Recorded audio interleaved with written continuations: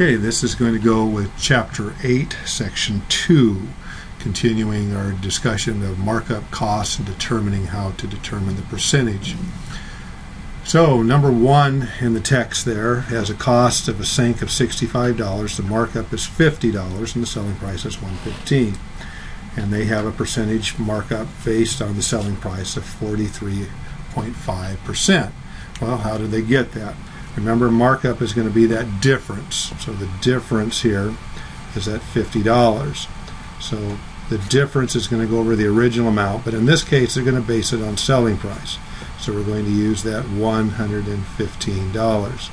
So again, it's just calculator. So we would have 50 divided by 115 is equal to 43.34, and they're going to round that to the 5 and move the decimal over 2. Hence the 43.5. Okay, so that's how they're getting these things. The next problem, number 2, they don't give us the amount of the markup. We have to determine that. They give us the cost of the item and the selling price.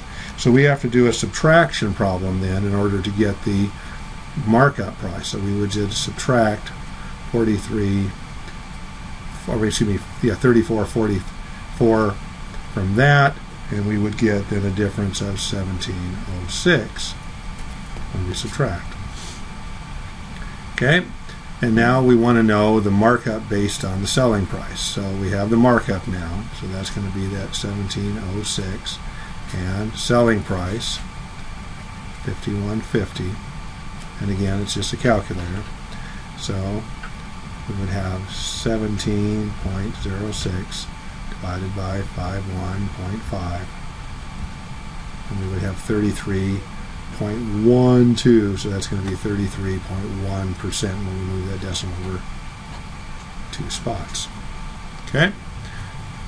Now, 5 and 6 have to go with the formulas in example 10 and 11, and you need to read those because you'll see that in a number of the exercises for homework. And example 10 goes with the magazine here, where they've given you the markup based on cost, and you're asked to find the markup based on selling price. So they have a formula for that. And the formula is the percentage markup based on cost, which in this case is 60%. And they put that over 100% plus the markup based on cost. So we have 60% over 100 plus the 60%. So we have 60 over 160. And then we would just do that on a calculator again. So 60 divided by 160 equals 0.375. We're going to move that over 2 spots, right? So 37.5% is the markup based on selling price, and that's determined by formula. The other formula is given in number 11, where they have given the percentage markup based on the selling price, and they want to know the percentage markup based on cost. You don't need to know all of this other stuff that we've determined in some of the other problems. You can do it just by plugging into the formula. And this particular formula says you're going to have the percentage of markup based on the selling price, which in this case is 35, and that is going to be over 100% minus the markup based on the selling price. So here, problem before we added, here we're subtracting. So in this case then we have 35 over 65, both percents, but we're going to go away because we're going to do the math problem here. So 35 divided by 65 equals 0.5384, so we're going to move that over 2, so we're going to have 53.8. That's going to be a percent. Okay, so that's how to do this. It's all formula driven, so put those 2 formulas in your notes along with all the other formulas in the chapter, because you're going to see those again. Okay, let's do a couple more of these story problems here, or word problems here. Number 8, we have a bar of soap. The cost is $118, the markup, and so we are asked to determine the selling price, percentage markup based on cost, and the percentage markup based on the selling price. So we have a couple of problems to do. Well, the first one, to get the selling price, we would just simply add those 2. So when we add those 2 up, we would get 197.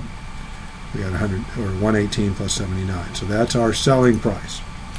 Okay, so percent markup based on cost.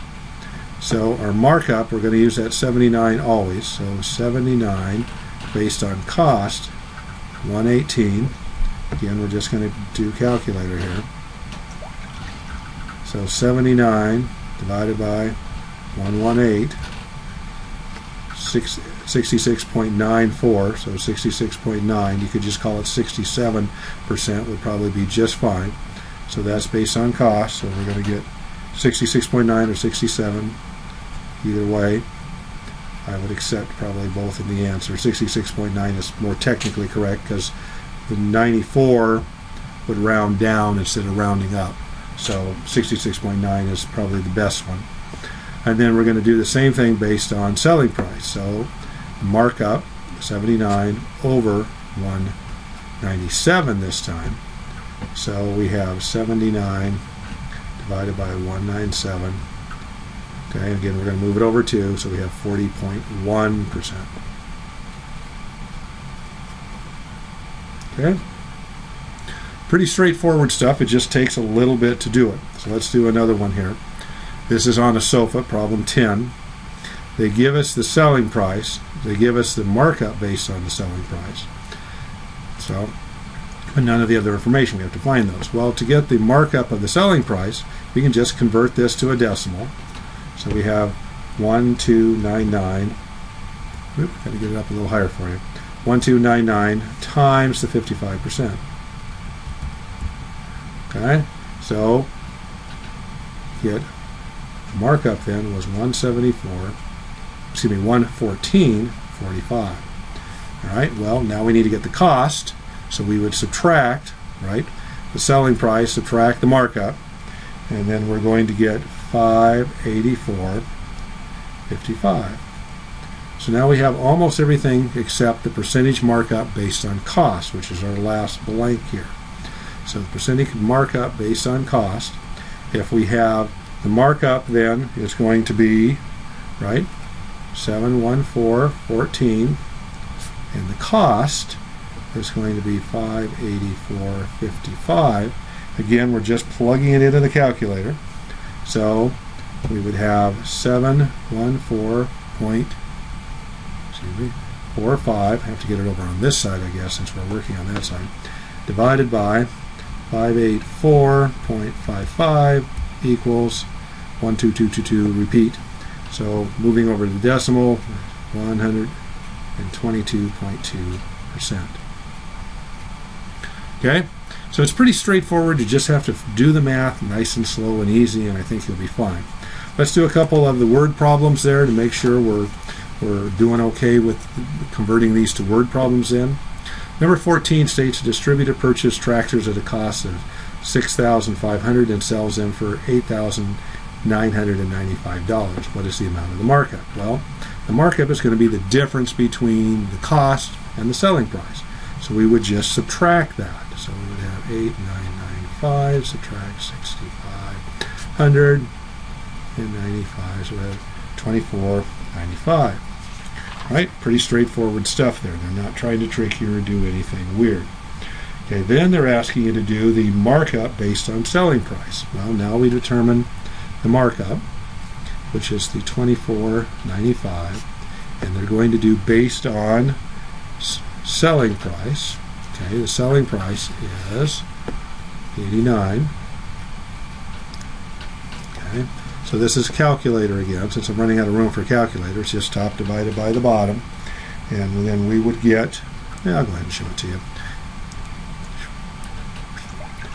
So we would have 2495 divided by 8995 equals. Okay, so we're going to move that over then, and it's going to be 27.7% based on the selling price. That's the markup. Okay, let's do one more. Let's do 20. Okay, if the markup is, this is one of those formula-driven ones like we looked at in 5 and 6 earlier. If the markup is on an oven is 200% based on cost, what is the corresponding markup based on the selling price? Okay, so which formula are we going to use? Well, it's based on cost, so we're going to add. So we have 200 over 100 plus the 200. These are all percents, right? So we have 200% over 300%. And then we're just doing a division problem at that point. So that's going to be 0.66. 200 divided by 3, or really 2/3, is 0.666. Repeat, and move the decimal over. We're going to make that 66.7%, because that's a repeater. Okay, so it's formula driven. Things are pretty straightforward. You just have to keep track of exactly what you're doing, and I think you'll be just fine. Have fun.